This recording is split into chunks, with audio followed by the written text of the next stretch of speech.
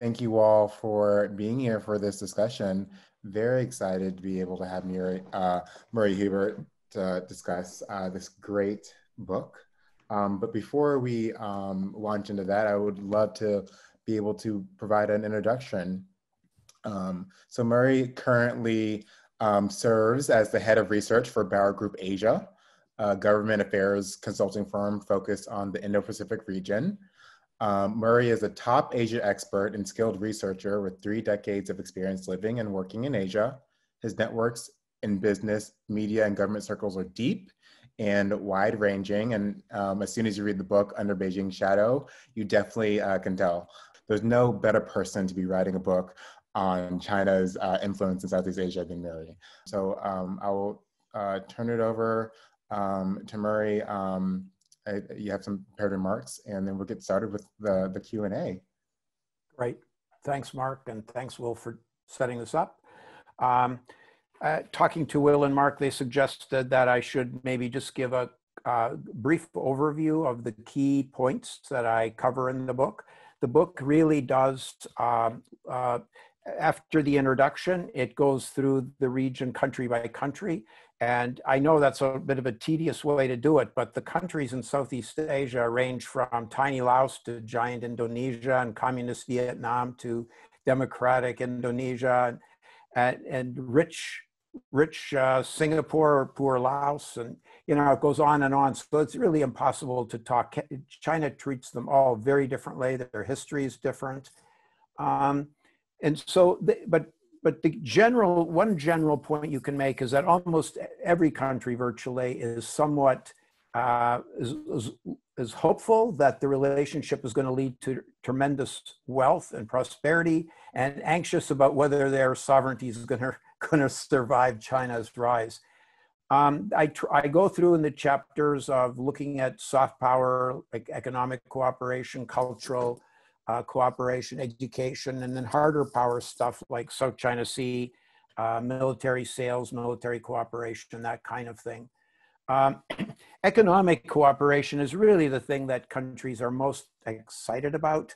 Since China opened, China has really literally yanked them all up by their bootstraps to middle income status pretty much.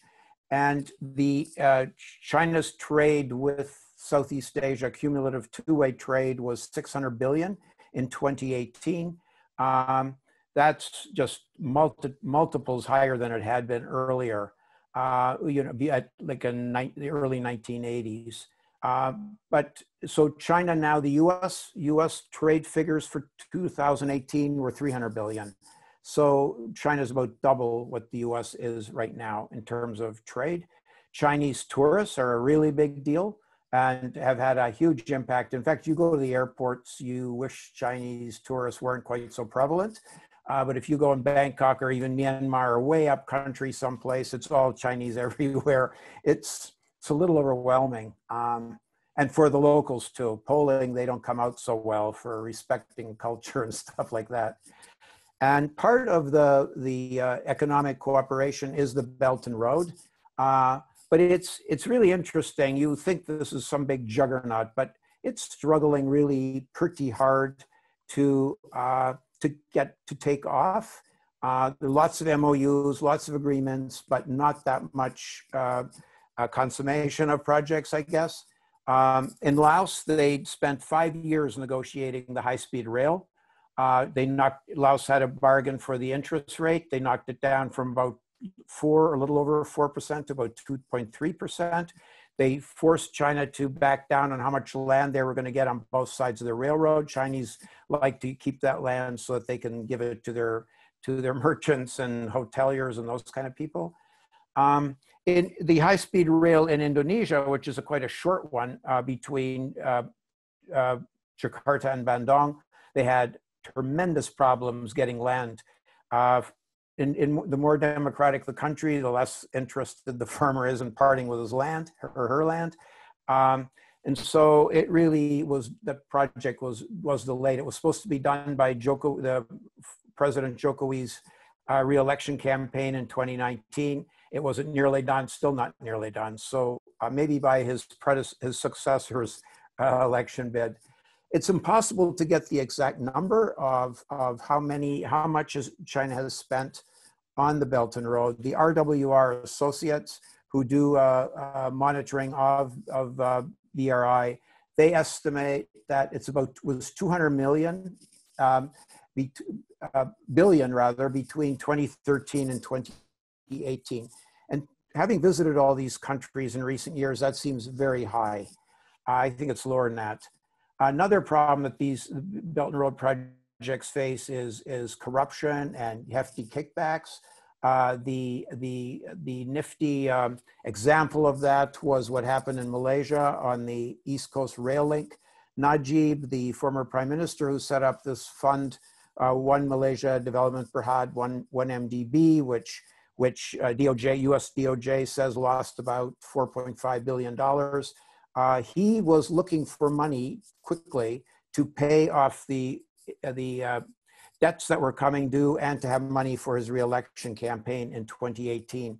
So the Chinese companies hugely overpaid him, and the government was clearly complicit in that, letting the loans, letting China Development Bank and Exim Bank, sign up for these big loans. Despite these challenges, one thing that's also interesting, which I alluded to in the Laos example, is if people get really irritated and mad and there's huge protests, China will back down. And so it did that, for example, in Laos, is one of the best examples. In Myanmar, they were forced to back down from the Meatstone Dam in October 2011. And the ambassadors and other visiting muckety-mucks from China regularly still raise that. You read it in the newspapers every month. It's insane. They can't do that project. And yet Myanmar is being pressured to do it. There's also, in Indonesia, President Jokowi, the Indonesians have their, and I'll get more into this maybe a little later, but they have their own difficulties with China. China, after the communist victory, they armed and supported communist movements in all the countries in Southeast Asia. Some, like Vietnam, didn't mind because they were communist. They were looking for a communist revolution themselves. But in Indonesia, it was particularly bad. And then in '65, China is charged with allegations of having instigated the 1965 coup. I think that's pushing China's role a little bit too far. But that is the public narrative. The one area also where China is really successful is on the digital Silk Road. So it's very active in the digital economy, e-commerce, investing in unicorns, payment schemes like Alipay, and Huawei is very active in 5G, in artificial intelligence, facial recognition, all those kinds of things. And Alibaba, Tencent, JD.com are investing heavily in particularly Singapore and Indonesia. They've invested billions in companies like Gojek, the motorcycle transport company that, well, they do much more now. Tokopedia, Traveloka, some of those, China is really playing a giant role. And they are playing big roles also in the 5G development, except for Vietnam, which says it's going on its own, and Singapore, which went to Nokia and Ericsson. Everybody else is relying on Huawei. The role of the ethnic Chinese, there's about 20 million ethnic Chinese that have arrived over the centuries. And they played various roles in different countries. In Malaysia, the British colonial government used them to tap rubber and to grow palm oil and do tin mining. And today, those people all have an outsized role in the economy. They'll have a giant stake in the economy, even though there might only be a few % of the population. That group of Chinese, the old Chinese, are not really much of a problem. It's the new Chinese that are a problem. So since the late 80s and 90s, there's been an influx of, and it's really picked up in recent years, there's been an influx, a spontaneous influx, I think, of migrants moving into places like northern Myanmar, northern Laos, where they are really increasingly dominant. They'll do agriculture, plant rubber trees, bananas, pumpkins, and watermelons, and you see the trucks just leaving from the Lao Myanmar towns along the border, going to China, hauling all this stuff. And then so I'm actually quite worried what's going to happen in the future. It's quite possible that that there'll be a public uprising. They're very frustrated because they're being pushed out of towns and taking over all the noodle shops and those kinds of things, leaving nothing for the locals to do. And then in Manila, Philippines, in Sihanoukville, Cambodia, and then in Cayenne State, which is just over the border from Thailand, there's a place called Shui Koko. It's just opening up this year. There's a lot of gambling.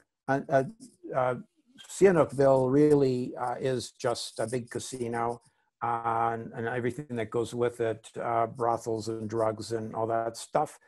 A lot of it is online gaming, which is illegal in China, Cambodia, and Philippines.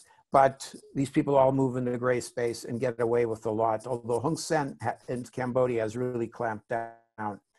The history of China and these countries goes way back, obviously. With Vietnam, it goes back several millennia. Once in just the beginning of the I don't know what we call it, just in the late BC period, they occupied Vietnam and held it for 970 years or something. Their contacts with the Filipinos date back to about the 1400s. With Indonesia, at least 800 years.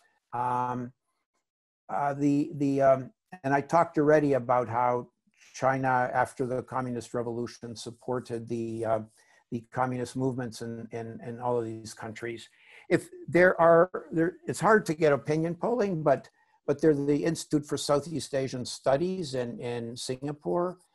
Every January release a poll of elite opinion, meaning officials, businessmen, academics, civil society leaders, journalists, etc.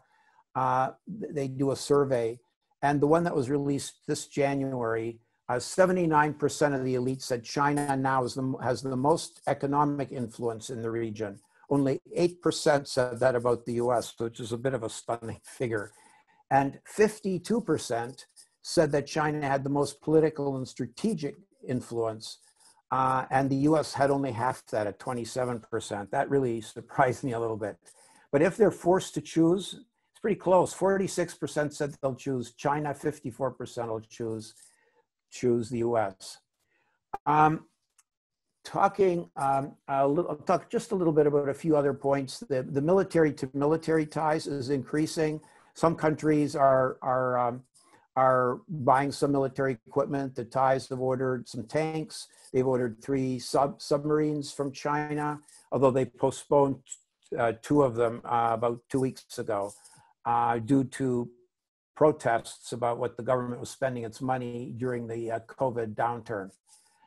China is really ramping up its soft power, lots of scholarships, lots of students. It's hard to get really up-to-date figures, but the best ones I got for the region were 68,000 in 2016. That included 23,000 from Thailand, 15,000 from Indonesia, etc. And then Confucian institutes teaching Mandarin are also becoming more prominent. There's over 30 now in Southeast Asia. Almost half of them, 15, are in Thailand, and then it goes down from there, 5 in Malaysia, 1 in Vietnam, as you would expect. But lots of invitations also for party officials, academics, journalists, religious leaders. Especially, they've been going after Muslim leaders in Malaysia and Indonesia, 2 Muslim majority countries. They take them, of course, to Xinjiang. And many of the imams, when they come back, talk about, you know, that it is really a nice resort and camp environment. They have flowers in their rooms. They can pray 5 times a day. They get halal food and the whole business. And if you give a strong enough endorsement of what China's doing, then the Chinese ambassador, like in the case of Indonesia, will come and visit you and offer the village where the mosque is located a new something or other, like an irrigation system. So there are rewards for saying the right thing. I really spent a lot of time looking for political influence in places in Southeast Asia, but it's not nearly as obvious as it is in Australia or New Zealand. In Malaysia, during the 2018 elections, the Malaysian ambassador got very active in participating in campaigning with the ruling party that ended up getting defeated. And when Singapore and and China had a spat from mid 2016 to about the end of 2017, China went and lobbied Singapore businessmen really heavily. Singapore is by far the biggest investor in China these days. And the businessmen were told that if you don't, they told me they were told that if you don't get your government to change its views, it's going to become more difficult for you to operate. That really irritated the government to no end. China is also very involved in phishing and hacking. They do it even to their communist cronies in Vietnam, which sort of shocked me a little bit. They really don't have any friends that they won't do something weird to. But so they, in 2017, Vietnam was hosting APEC, and both President Xi and President Trump were going to visit. And the Chinese were constantly phishing and hacking to figure out what Vietnam was going to promote, the policies it was going to promote in APEC. Also, its policies on the Regional Comprehensive Economic Partnership, which both countries are part of, and then their negotiating stance on the South China Sea. Indonesian officials complained a lot before their elections last year that Chinese and Russian hackers had attacked their voters lists to disrupt the elections. But I'll finish with talking just briefly about the 2 water challenges.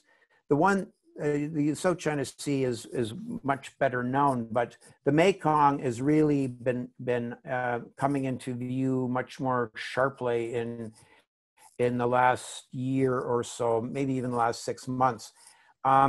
China now has 11 dams on the higher reaches of the Mekong, and then it has helped build 2 on the mainstream of the Mekong in Laos, but also a lot of dams on the tributaries of the Mekong in Laos.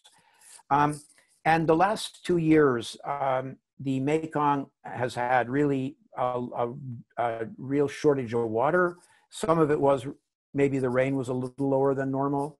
Some of it might have been El Nino kind of stuff, but the water level has been incredibly low, so that the 60 million people in Laos, Thailand, Cambodia, and Vietnam that make their living along the Mekong are really struggling with their crops, struggling to catch fish, that kind of stuff. And then in Cambodia, Cambodia in the middle of it, I should have put up a map, sorry, but in the middle of Cambodia, slightly to the left, if you're looking at the map straight on, it's Tonle Sap Lake and the river, Tonle Sap River, which links to the Mekong. And when the water is in full, water is fully flowing, after a lot of rain, the Mekong flows. The water flows into the Tonle Sap in one direction, and then when the rain subsides, it flows back in the other direction. Now that's hugely significant because fish are really tied. A lot of the spawning, the movements of fish are related, for spawning, are related to what the Tonle Sap is doing. And if the Tonle Sap doesn't reverse, it really is damaging to the fish. And then in Vietnam, of course, the Mekong Delta is the breadbasket of Vietnam. Produces about 60% of Vietnam's food, a huge chunk of its exports.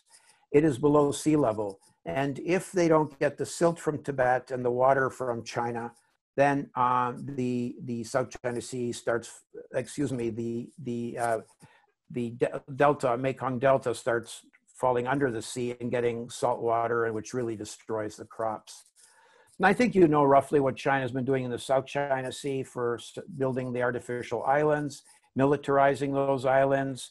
It's now got 4 military bases on 7 of the islands that they've rebuilt, and is, you know, those bases, the military planes can now reach any one of the Southeast Asian capitals without having to refuel.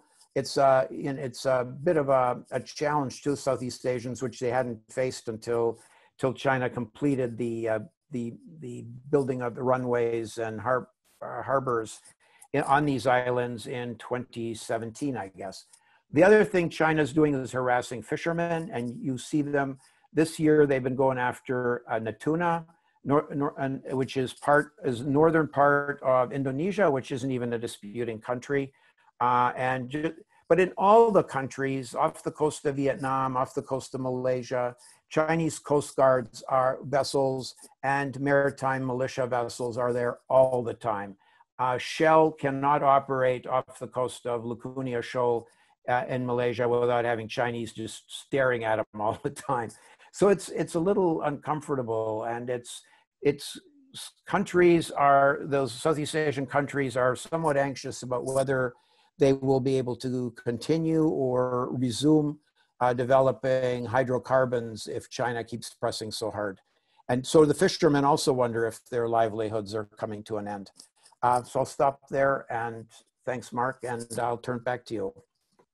Well, a lot has happened in the past couple of months since you published this book, in particular reference to COVID-19. And so my next question would be, how has the response from China due to COVID-19 affected its relationship with the countries of Southeast Asia and in the region? Yeah. So China it has a lot of trade that goes across the border. That was stopped. The tourists, that was all stopped. So that had a huge immediate impact. And countries like Vietnam, which is a huge exporting juggernaut, gets a lot of its inputs, even for garments, for cloth and buttons and zippers, all that stuff from China. So that was a real blow.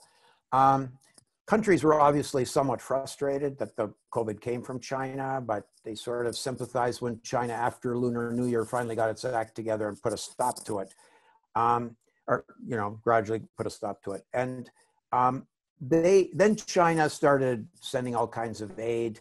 That was a little bit irritating to countries. They would send portable latrines to Myanmar and then have companies come and have their picture taken so it'd be in the newspaper. And people wondered what the heck, why latrines were the cutting edge of COVID. And then, they did the mask diplomacy. And now we're in the middle of vaccine diplomacy. That's been the latest thing. So some big countries that are just really whacked out by COVID, that have not had any ability to bring it under control, are Indonesia with its giant population of over 250 million people on 17,000 islands, and the Philippines with fewer 100 million people and a few fewer islands, but also a lot of islands. They're having real trouble because the U.S. is just saying, we're not, in the West are saying, we're going to save the vaccines for us first, and if there's any left, we'll sell it to you, but at market prices. So they're turning really to China, and China and Russia are both offering, several 100,000 doses of this vaccine and that vaccine to those two countries. They'll probably bring more into I would imagine Cambodia and Laos will also get vaccines, but it's the two it's Philippines and Indonesia that are pushing the hardest for it. And there's already some testing going on, testing the vaccine on some groups of the population. I think in the end, this will be a pretty minor blip. It'll be a blip, but not a huge thing. The U.S. actually, ironically, to these countries that are are crawling to China. The U.S. actually quietly gave most countries quite a bit more quietly through USAID, didn't ask for headlines in the newspaper. But the other thing that there's some anticipation of, that companies are going to realize, that having their whole supply chain going through China it was really difficult, especially in medicines and medical equipment, and that they may end up doing some diversification. So Vietnam is getting some investment, Thailand, Malaysia, but it's not nearly as big as it often sounds. They're getting some, but you know, it's hard to move from China, as you know, because the companies have trillions of dollars invested, and in these supply chains. You go to Vietnam and suddenly, yeah, you can plunk a factory down pretty easily, but it doesn't have the ecosystem of screws and this gizmo and that gizmo and screens. China has all that stuff, right? And so it's really expensive and slow to move. So China's not going to lose everything overnight to Southeast Asia, I don't think. I would be totally remiss if I didn't acknowledge what was happening later this evening at 9 o'clock. And so my next question is going to sort of acknowledge that factor and how that might affect the region. So how could an administration change or another term of President Trump affect U.S. policy in the region, and given China's influence in Southeast Asia? Yeah, it's a good question. Still trying to figure it out, obviously, but you know, Trump is really liked by some officials. Duterte of Philippines, Hun Sen of Cambodia, they're all into fake news and all that stuff themselves now. Vietnam liked them because, like Trump, because he's finally somebody standing up to China, which they feel a little bit lonely in that occupation sometimes. But, you know, I don't know how much Biden changes. I think he would be you'd use less sharp rhetoric, fewer sharp elbows. I don't think he's going to totally back down. He will not totally back down on some of the tariffs and sanctions on China and Chinese companies. I think, as you probably know, there's pretty wide bipartisan acceptance that China might have gone a bit far in stealing IP, intellectual property, forcing tech transfer, that kind of stuff. And so there's probably some support for quite a bit of support for Biden continuing that. He might, however, look for other areas to cooperate. He believes in climate change and dealing with climate change, and you can't do that without China. He might like China to join and come back. The U.S. might come back and wishes to join China in dealing with Iran's nuclear program. Some of that stuff. So I think there would be changes around the margins, but I don't think we'd see a 180-degree flip on January 21st. My last question is regarding one of the other latest developments. We have a new Japanese prime minister. And how do you envision that development operating and playing into Japan's ability to compete with China moving forward in Southeast Asia? So one thing that Southeast Asia has been doing, you know, they're anxious about China's rise and where that's all going to go. And they don't quite trust the U.S. They just say the U.S. is always a little bit late, too little, too late kind of stuff, and not, you know, from one transition from one administration to another, they're halfway through before they figure out where Southeast Asia is. So it's a bit of so they don't entirely feel comfortable with the U.S. And then, but so what do? So they have really been working at hedging for a number of years, and that the Japanese are probably the number one hedger. So Japan is a pretty big aid donor, a very big investor, still the biggest investor, much bigger than the U.S. considerably bigger than the US and much bigger than China, although China's coming up very fast. And then, so yeah, they liked the fact that Abe was a little, flexed his biceps a little bit more. And they think the new prime minister will likely do the same with China.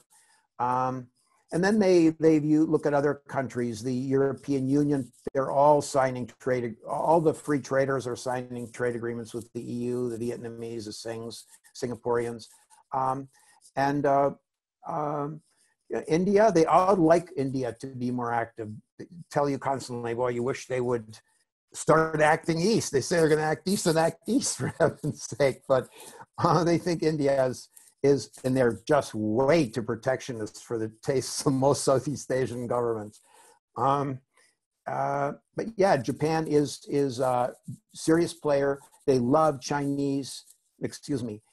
they sort of love Japanese infrastructure. They love the interest rates at 0.7%, but it takes a Japanese 5 years from when they start designing the project until the full approval. And they say, like the Chinese, they'll do an economic impact assessment and environmental impact assessment and say, we'll do it right while we're building. We can do all that stuff at the same time, which is a bit loony, but, and so they wish the Japanese had a few more of the Chinese traits in building infrastructure.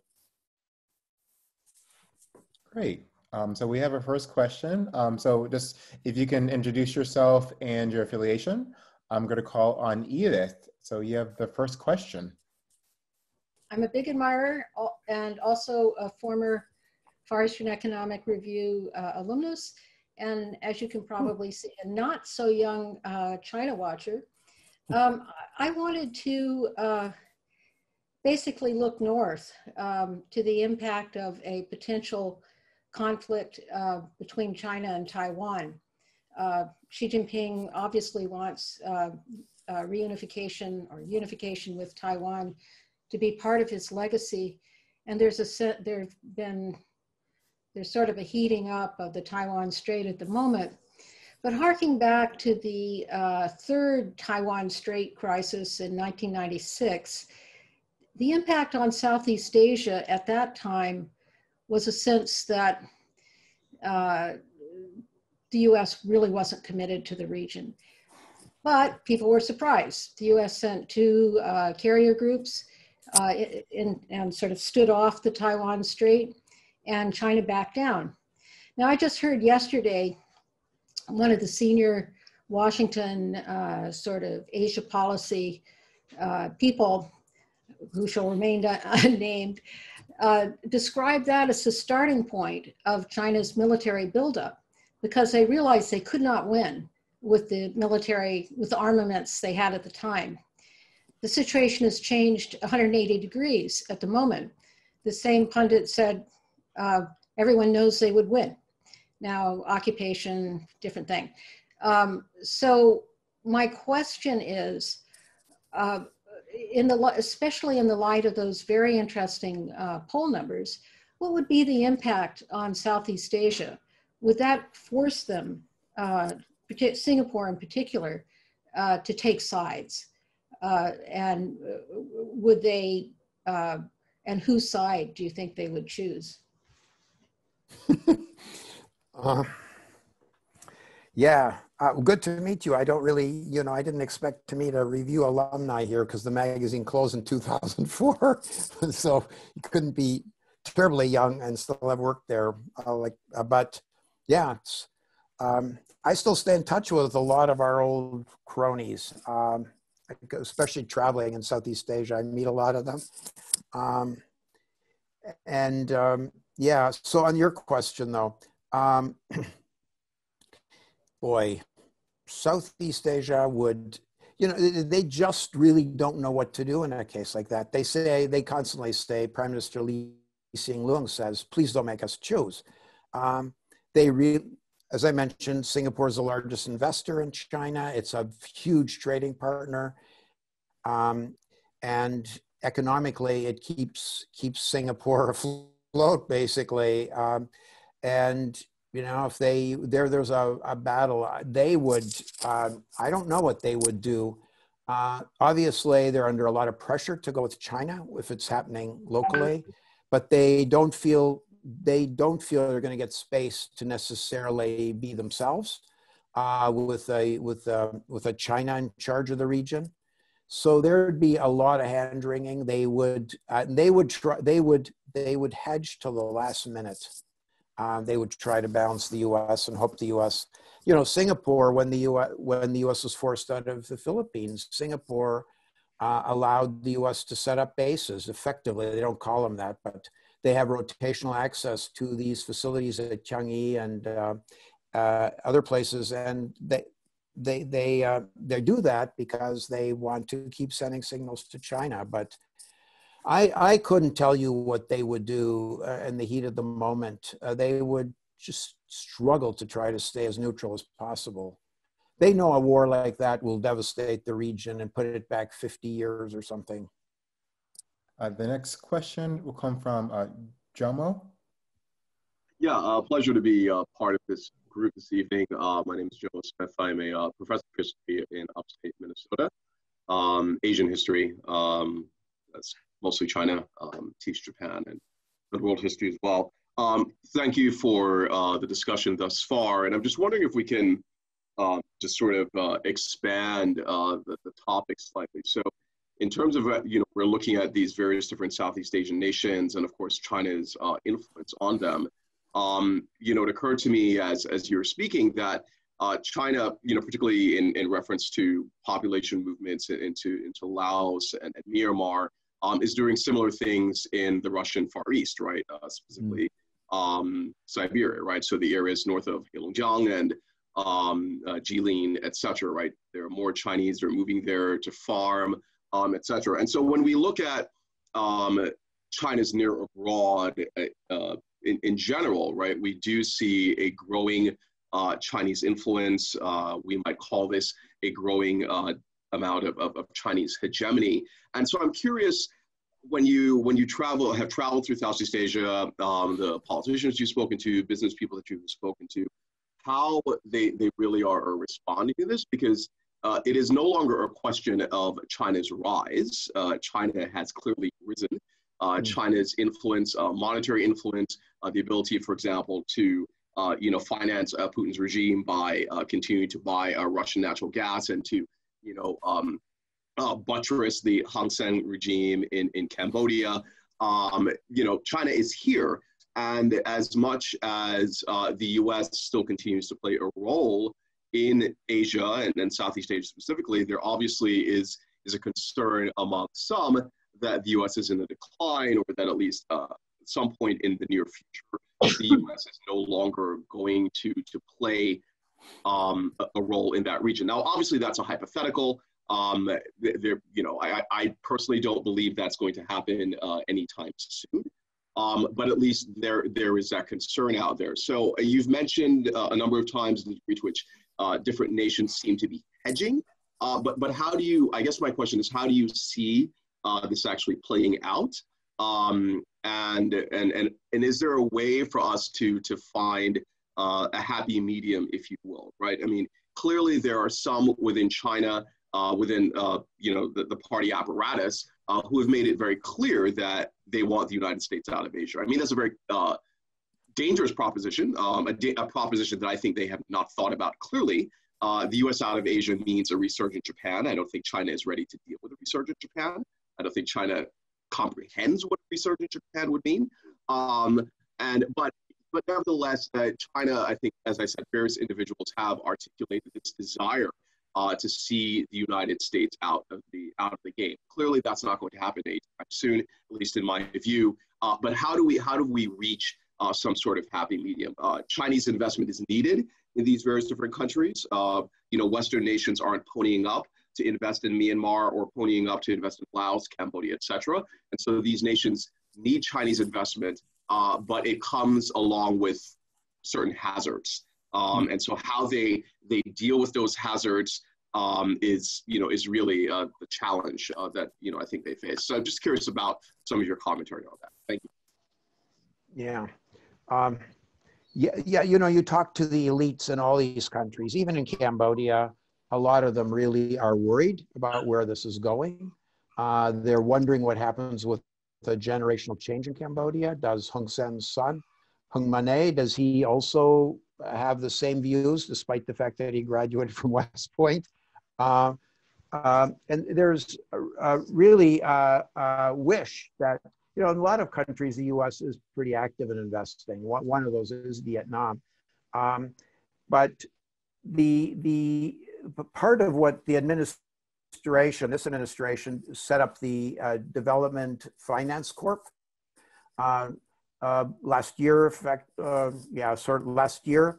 It's the old OPEC, and they got $60 billion from Congress, which, next to the Chinese trillions are pretty small peanuts. But they're hoping that by cooperating in projects with the Japanese, with the Aussies, with the private sector, they'll be able to have a slightly bigger role in the region. But yeah, it's terribly small, for sure. But then if you work with the Japanese, you can eventually have maybe a little bit of impact. But now they, like I said, they're really hoping that they want to benefit from China. They just hope and pray that it doesn't lead to giving up sovereignty. And that's in some places a bit of a concern. Like Cambodia has the naval port at Ream, where the US helped build, and the Aussies helped build some facilities. And early this week, there was all kinds of reporting in 2019, so a little over a year ago, that US Intel reporting that the Chinese had signed a secret deal to set up a naval port there. Well, and Hun Sen denies it on all the holy books known to man or woman, but then this week, the satellite photos started picking up that the facilities that the US had built, the US built the early ones with the Aussies, those were bulldozed over this week. So what are they going to build in its place, right? It's going to be, I think the US, if the US got more active, it could probably help these countries push back a little. Some countries are really not accepting investment very much. I referred earlier to the Czech Pew stuff in Myanmar. They're holding the Chinese off. They don't want the debt. And in Laos, you might have seen a couple of weeks ago, the beginning of September, the Lao had to turn over part of their electricity distribution company to a Chinese power company, which is really the beginning of the debt trap issue that we saw happening in Sri Lanka. I don't think these countries have much hope other than just hedging with the US, with the Japanese, with the Aussies, the EU, and try to survive in the middle of this while taking advantage of what good China can bring them. I know it's a terribly lousy. The other thing I would actually say, one thing I saw while doing my reporting was that the Southeast Asians all have their own bilateral relationship with Beijing. They all want to think, if we cozy up to them, they're going to give us good deals, they're going to treat us right, that kind of stuff. Well, by not talking to each other, Malaysia, for example, is paying over 4% interest for its high-speed rail, while Laos is paying 2.3, and the Thais have been offered too. They find ways that they can get around some of the demands of the Chinese if they would stand together. The same would be true as if Malaysia, Vietnam, and the Philippines could talk to each other when the Chinese are harassing the dickens out of their oil and gas projects, or if Vietnam, Cambodia, and Laos and Thailand could cooperate in standing up to China in the Mekong. It could have China would hate it if these countries all got up at the UN and started yelling at China every year. there's this international, there's this convention passed by the UN that deals with non-navigable rivers that are used for non-navigable purposes. That would include the Mekong, but there's 17 of these rivers that allegedly begin in China. If the Mekong countries would start cooperating with China's other neighbors, they could really bring a lot of embarrassment to bear on China. I think we've got to find ways to stand up to China, not let them divide and rule a region like Southeast Asia. Well, let's, I know we're close to time, so we'll do one round of questions. So I'm going to call on 3 people. If you can we can just ask the questions at once and then give Murray some time to respond. So Eliza, Will, and then Spike. Ask your questions, and then we can transition to this being the last round of answers. Well, hi, I'm Eliza. I just graduated from CSIS in May, and thank you so much for your presentation. That was really helpful. I was curious, you guys kind of just touched on it, but what China's impact is on ASEAN and the region's ability to coordinate as a whole. And Murray, I know I can ask this question at any time, but I also wanted to respond specifically to the point that you made about earlier generations of ethnic Chinese in Southeast Asia presenting less of a challenge to civil unrest. So in the context of Indonesia, Cambodia, Malaysia, all of these places had outright armed ethnic conflicts that frequently targeted Chinese ethnic groups. And I can't imagine that doesn't reverberate today in the domestic politics of all of these countries and also their relations with China PRC today. Mm-hmm. Hi, Murray. Thanks for taking the time to share some of your insight. My name is Spike Nowak. I work for PATH, a global health NGO, and I'm based out of Hanoi. COVID-19 made a lot of countries and companies realize that their supply chains were too concentrated in China, and now they're looking to diversify to other countries. Within this context, are there specific economic policies or industries China wants to see developed in Vietnam? And if so, are there specific political channels or tactics they're using to achieve these goals? Thank you. Can I just ask about that? Whether the Chinese are encouraging this? They know it's happening. Yes. So I'm wondering if there is any influence they're trying to exert to shape this at all. Yeah. Okay, well, I think I sort of answered the ASEAN one. China much prefers to deal with individual countries, but when it has to deal with ASEAN, it usually has a proxy. It knows that ASEAN can't do anything without unanimity. And so the famous case in 2012 when Cambodia was hosting the ASEAN Regional Forum and which includes ASEAN foreign ministers and about 18 or 20 from other countries. And when the South China Sea stuff was discussed among the ASEANs, they couldn't come to a consensus because the Cambodian foreign minister was blocking it. And we learned later that there was a Chinese all over the foreign ministry that were advising them how to operate, what they should do. And so the ASEAN for the first time wasn't able to come up with a concluding statement. And it took several weeks by the Indonesian foreign minister to finally come to an agreement. This happens quite regularly where usually it's Cambodia. Laos, when they hosted in 2017, agreed to what the consensus was in the South China Sea. But China really does work one-on-one and doesn't do projects across the region easily. It is when it's doing the railroad from Kunming to Singapore, it is negotiating with each country separately. It would be far better to do it together. Then countries would know what the other is doing and know if it made sense to build the Lao Railroad. Yes, that is still to Will's question about the ethnic Chinese. Yes, there is, of course, the concern about the guys that were fighting against the central governments in the 50s and 60s, in some cases like Philippines, even into the 70s.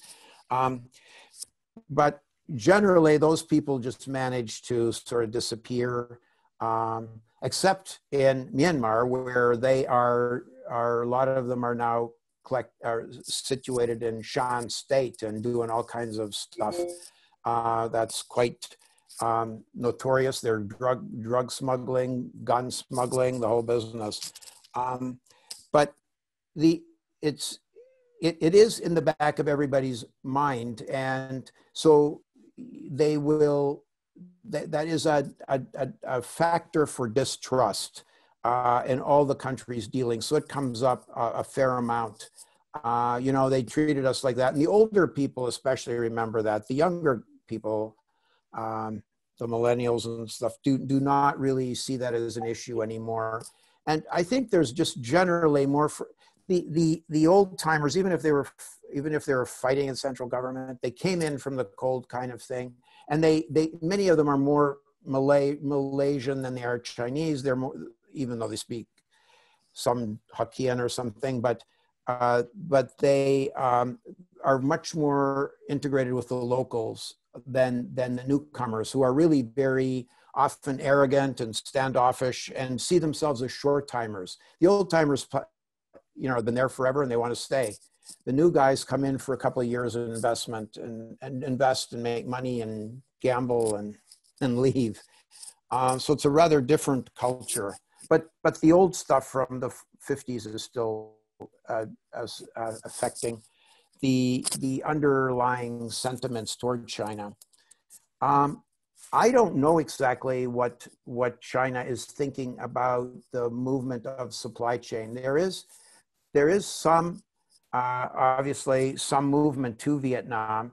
But when there was Vietnam was joining the Trans-Pacific Partnership, it was really interesting that Chinese companies, especially when the U.S. was still in it, Chinese companies realized that they would be able to get much better deals exporting out of Vietnam. So quite a few garment factories, textile factories, others moved to Vietnam to take advantage of the TPP and I guess now the CPTPP. The more recent stuff, I haven't heard what the Chinese think. They are very open to companies going abroad, or at least they were before COVID. And you know, I guess we'll have to see how that plays out. But like I said earlier, there's some movement to Vietnam, and Vietnam is maybe the biggest, but it is still quite limited because of the ecosystem just isn't right. Vietnam also doesn't have enough skilled labor. Land is expensive, with not getting terribly much, and infrastructure is poorly developed compared to China. So it's still not perfect. It would take a couple of decades, I would think, until Vietnam could really begin to play a bigger role. And then they just don't, they're 100 million people. That's the size of one Chinese province rather than the size of, you know, of the country, which is 1.3 times, 13 times bigger than Vietnam. Thanks. Well, thank you so much, Murray, for being able to speak with us about this amazing new book. I want to encourage everyone to go and get yourself a fresh copy. It's at every major bookseller, and you can buy it online. It's on Kindle as well. But also thank you to the attendees for joining us. I know that you can be doing a lot of different things in your evening, and you decided to spend an hour with us to learn on this very fascinating topic of Chinese influences in Southeast Asia. So we definitely will love for you all to join us on our next Young China Watchers DC event. Encourage you to stay connected to us through the listserv and reach out to us if any questions. But thank you so much, Mary, for taking this time, and we really enjoyed this conversation and learned a lot. And we can't wait for the next version, because we know that there's a lot more that could have been said in this book. Thanks, Mark. thanks everybody. It was a pleasure to be here. It's fascinating. Different audiences have different insights, so it's always a lot of fun to do this. So thanks a lot, guys. And go enjoy a more entertaining speaker than me. Sorry. Good luck to everybody. Thank you, Murray. Thank you, everyone. Thank you.